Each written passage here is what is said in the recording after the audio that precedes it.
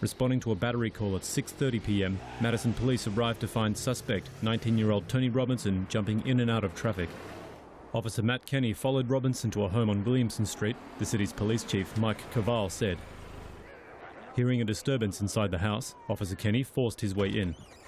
Cavall said the two men fought briefly, with an unarmed Robinson striking Officer Kenny on the head. Officer Kenny drew his revolver and shot Robinson at least once in the chest.